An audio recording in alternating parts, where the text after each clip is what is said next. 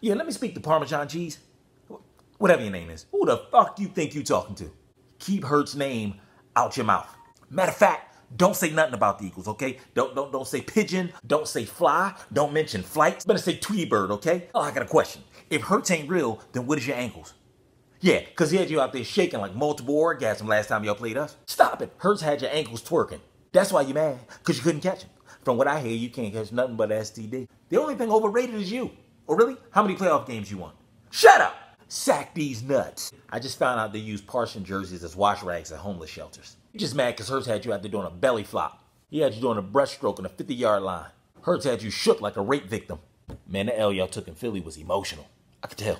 I could feel it. Between me and you, it's okay if you cry. Man, they said Hurts shook you so bad the cops had to come get a statement. Look here, Parmesan. I gotta go.